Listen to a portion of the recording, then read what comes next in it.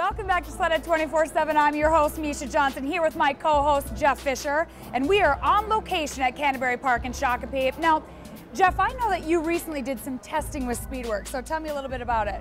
Yeah, we actually went out to Colorado and went testing with Speedwerx. Jeremy put me to work as one of his test grunts. They said I actually got a chance to wrench on the sleds, drive the sleds. We actually did drag racing up the hills, which was one of my favorites. Actually test each sled head to head up the side of these mountains. It was absolutely fantastic. Well, that's certainly something that I don't want to miss. Take a look. Arctic Cat's new Proclimb chassis pushes mountain riding to the next level. Speedwerx is a way to boost engine performance to make the most out of the new Proclimb chassis. Hey guys, Jeremy from Speedwerx here. We're out west, up at about 9,000 feet, working in that 9 to 12,000 range. Working on some testing and some calibration. And the key things we're focusing on here, we're going to show you guys our newest, hottest, latest, and greatest product, our new Supercharger kits. This here, as you can see, is on a 2012 unit. We've got our Procharger head unit, custom Speedwerx exhaust, prototype lightweight muffler. This is our second day out on the snow with this sled, and this thing's running phenomenally well. And then here we've got, this is one of our 2010, 2011 test mules. This also has our Supercharger kit on it. Pretty much the same components that I just showed you in the 2012.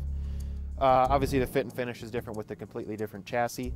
So we'll have both of the 2012 and this 2010, 2011 unit out there, shaking them down, just so we can show you a real world scenario of what these things are capable of.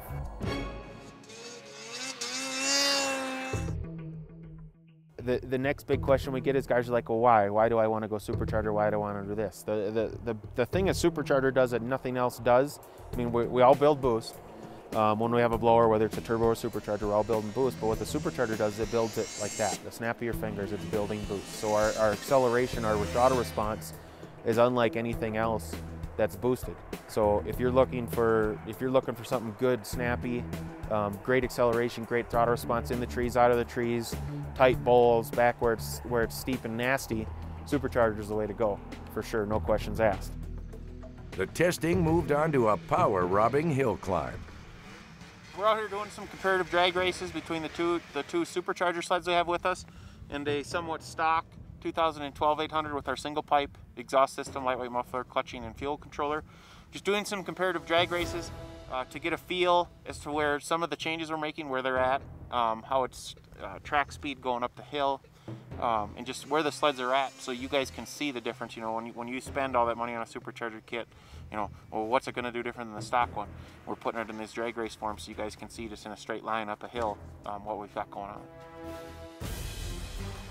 The race begins.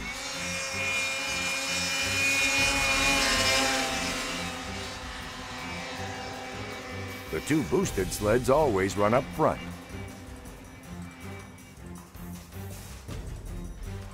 Regardless of the rider or lane selection, the Supercharged HCR is the fastest sled.